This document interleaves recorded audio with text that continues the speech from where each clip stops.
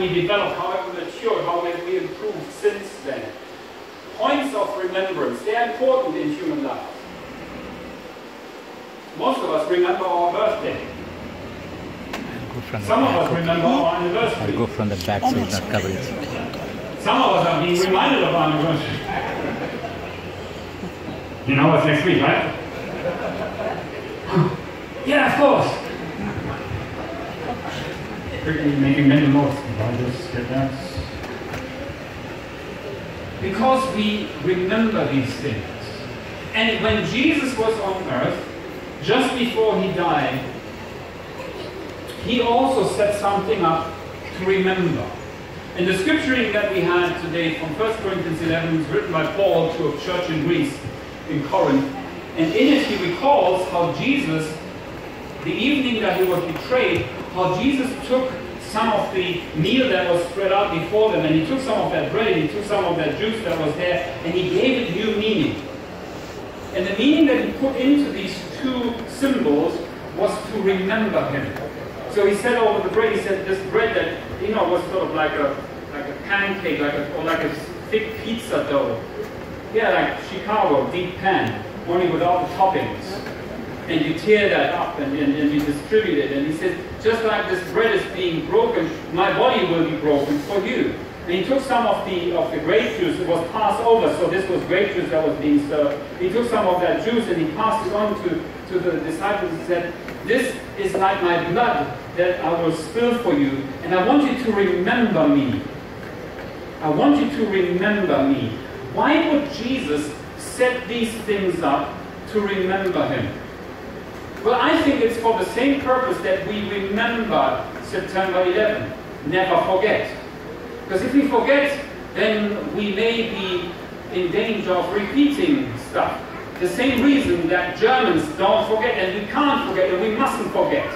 The same reason that I'm a little frustrated about the former colonial powers having already forgotten the nonsense that they wrecked on planet Earth, and how the Americans, excuse me for being blunt here, but you know, American history isn't all nice and rosy. Ask Native Americans. I don't celebrate Columbus Day. You can keep that one. No, it's Indigenous Peoples Day. I know I don't get an amen for that, because most of us weren't here. We are all immigrants. The people that were here, they are not here right now, but we are just immigrants. All of us. I don't care if you came over, if your grandfather came over on the Mayflower, you were an immigrant. Because there are people on this continent long before the Europeans came. And so if we don't remember, then we forget. And if we forget, then we are bound to make mistakes. So a German must never be an anti-Semitic person. And if there are people, and there are people in my home country right now who go down that road, and they are justifiably chastised for this, because as a German, you definitely have no right to do that, to say that, to support this. If you're a right-wing German supporter, no, you haven't learned from your own history. And I can say that because I'm one of them. Germans, not right-wing, German. And I learned from my history. That's why I get upset when I see certain similar phrases being used contemporarily in a country that shall remain nameless. And it reminds me of what happened in 1932 and 1933 in my home country. But because I remember, I am now sensitized to that, so it won't repeat itself. At least not here. And I wonder if Jesus set this up because he thought, you know what? Hashtag never forget. Because if we forget, then maybe we are in danger of going off course. And so there are two quick things I would like to point out in the communion that we don't forget, or that we should remember. Number one, who is God?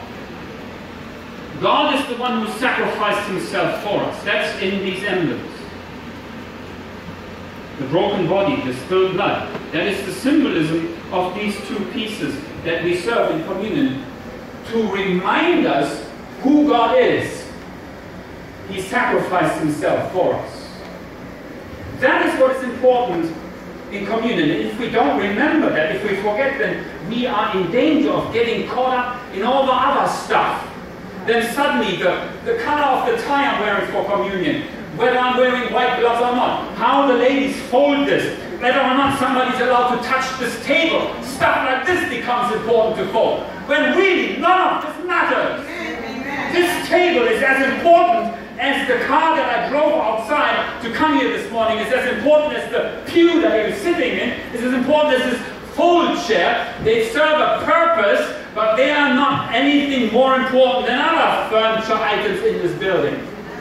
I know I'm stepping on some toes here, and that's good because you've forgotten. If the table becomes more important to you than what's on the table, you've forgotten. You need to remember. It's about Jesus, not about all the other stuff that we build around it. When Jesus celebrated the first communion, there was no church building. There was no church organization. There were no ordained deacons and ordained elders and an ordained pastor. And only those people were allowed to touch this. None of that existed.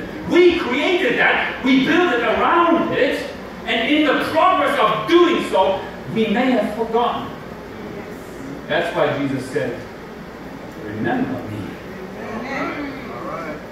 So number one, it reminds us who God is, lest we forget. And what is important. But two, I'm closing, and two, it reminds us who we are. Remember Lion King? When he's out there looking into the water, and he has a vision or an apparition of his dead dad, and Mufasa appears in the sky. Remember. Wow. And I'm not Jason Jones, so it's as good as it gets. But it was to remind him who he was. He was the son of a king. He wasn't the third wheel on that interesting,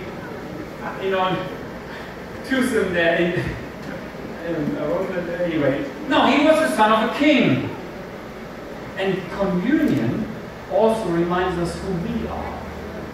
We are not some cellular leftovers on some forgotten planet in some out there solar system circling around in some medium-sized galaxy in this vast universe. No, that's not what we are. We are the beings in this universe that the Creator God looked at when they lived in rebellion and said, I can't let these beings go down into destruction without trying at least to save them, without at least giving them the chance to be saved. That's who we are. Communion reminds us that yes, God is who He is, sacrificing God, but it also reminds us that God looks at us as so important that He did that. Imagine if the Queen of England